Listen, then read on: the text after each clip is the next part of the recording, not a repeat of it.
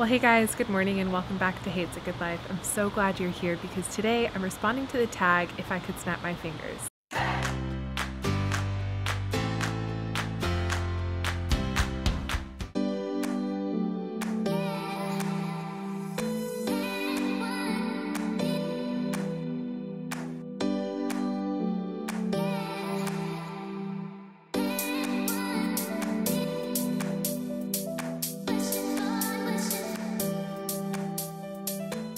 First, I just want to say thank you so much to my new friends that I'm so glad I met you on this journey. Rachel over at Rainbow Valley Farms and Heather and Kevin over at Bare Bottom Acres both tagged me in this tag, and I'm so honored, you guys. Thank you so much for thinking of me.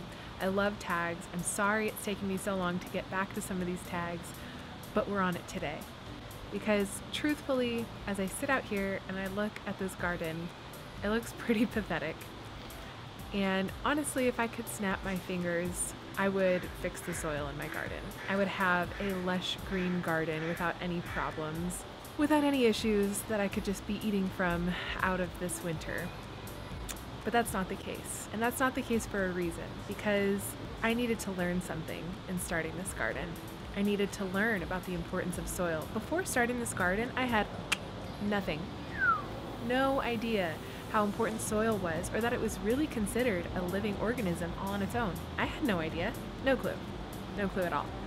And I think that's why some of our predecessors have told some of us young growers and young homesteaders and people who want to grow food, they said, start where you can.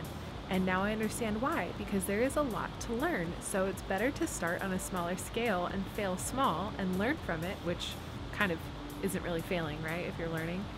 But it's better to have a faux pas on a smaller scale than to just say, well, I bought my ranch and now I'm going to learn everything. I mean, I would much rather fail on a small scale and learn from it to be able to apply that to the future. And speaking of which, the dreamer side of me, if I could snap my fingers, I would definitely want to be on the homestead. As much work as all of that is, that's my dreamer side coming out. But I know the more practical part of me is like, no, you know what? For now, I really just want a garden, and I want my garden to be healthy. So that's it. Oh, I almost forgot about the bread. Let's go check on the bread. Guys, see, that's one thing that a lot of failure has taught me about is how to bake bread. I didn't know how to bake bread before, and now I do. So let's pull it out of the oven.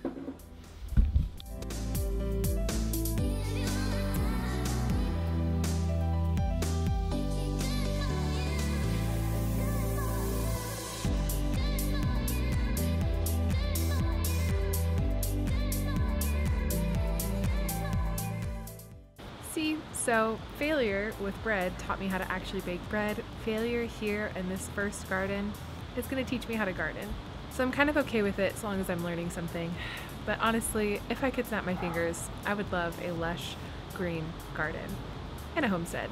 But, you know, baby steps. Because the baby steps are there for a reason, right? We learn. We can't just hop right into something. And there's so many valuable lessons in our trials and in our errors. And yeah, I'm just a big believer in stepping into your dreams and learning as you go and being a good steward of things, like definitely giving it your best effort, but there's no need to beat ourselves up for when things don't go just right. But yeah, if I could snap my fingers, I would definitely want a lush green garden and a homestead and some chickens and some cows, but you know, for now we'll focus on the green garden thing. Guys, thank you so much for joining me today. I honestly don't know off the top of my head who has been tagged in this and who has not, so I'm gonna tag probably too many channels and see who's available to respond. And if you want to hop in on this, feel free. Just let me know and I will link you down below.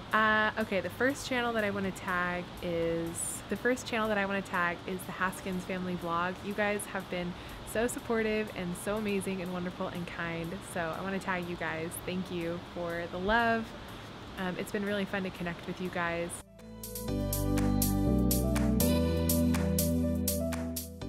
The next channel I want to tag is VW Family Farms. I don't think you guys have been tagged in this, and if you have, forgive me, I'm so sorry.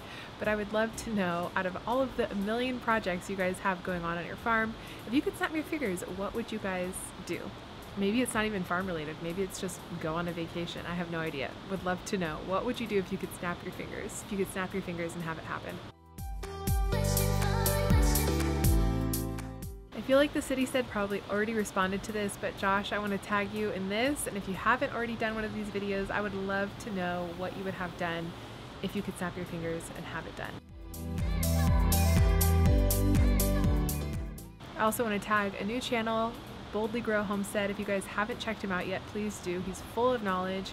He's been so kind to kind of let me in on the beginning parts of his journey and let me root for him as he starts this. So you guys join me in rooting for him as he starts his YouTube journey and help us welcome this new channel into the homestead community. That's all I can think of right now. I'll probably think of some others when I'm editing this video and go, shoot, I should have added them. Anyway, we've got to start packing and figuring out where we're gonna live, so I've got to go, but it was so great to be with you guys today. Thank you so much for being here. Love you. I'll see you guys in the next video.